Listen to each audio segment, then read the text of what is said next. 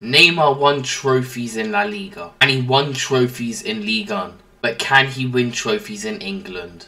And no, I'm not putting him in the Premier League. We are putting Neymar in the worst English team in FIFA. So here is Neymar on the worst team in England, which is Rochdale at the time of recording, as their bottom of League 2.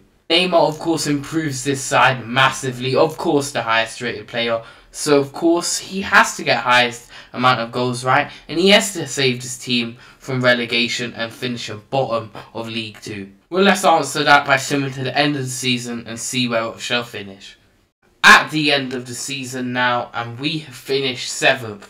Okay, it's not quite promotion, but it is a big improvement of what Rochdale's current situation is, bottom of the league. And we did score 62 goals, which is really high. Let's hope Neymar scored all of them.